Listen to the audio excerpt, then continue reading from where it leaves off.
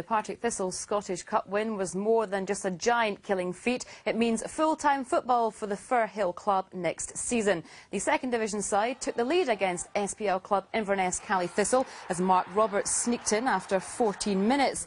Their lead, though, lasted for just 10 minutes as Ian Black's shot across the face of goal was touched in by Dennis Wyness. The sides couldn't be separated after 120 minutes, so the game went to penalties.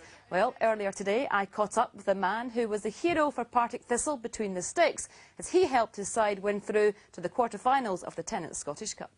Well, Kenny, here we are at the scene of last night's dramatics. I think it happened that soon ago, but it's not really sunk in yet.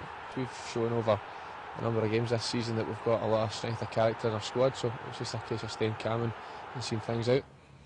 Talking about staying calm, as the game goes on into extra time, there's no more goals. What's going through your mind? Are you thinking we're going to go to a penalty shootout here? I think the first thing goes through your mind is please don't drop it. No, when it goes to penalties, it's a bit of a lottery, and we're just delighted that we came out on top. What kind of goalkeeper are you? You looked very calm last night. What are you thinking inside? No, I'm a lot more calm than I used to be when I was younger.